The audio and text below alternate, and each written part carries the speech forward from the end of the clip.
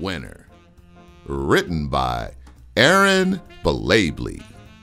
Audio by Richard Lee Givens. Pig, the world's greediest pug, won't play fair. He'll do anything to win. Pig was a pug, and I'm sorry to say, if he didn't come first, it would ruin his day. Yes, Pig was a winner.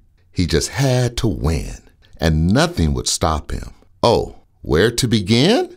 Believe it or not, he was quite hard to beat. And the reason was simple. Yes, Pig was a cheat.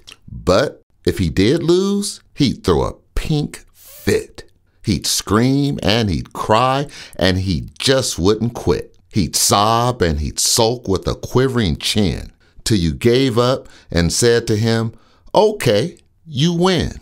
But as soon as you said it, he'd clap and he'd stamp, and he'd rub it in loudly that he was the champ. Trevor would say to him, "Let's just have fun."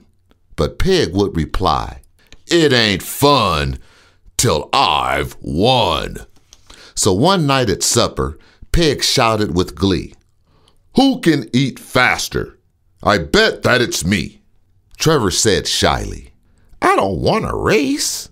But Pig had yelled, "Go!" and was stuffing his face. He wolfed down his food, he gobbled his kibble, his face was awash with biscuits and dribble. He chomped up 3 sausages, all of them whoppers.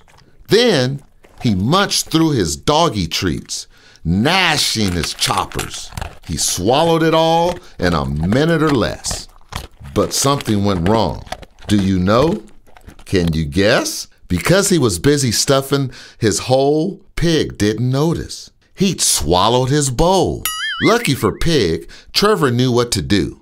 He squeezed out the bowl before Pig could turn blue.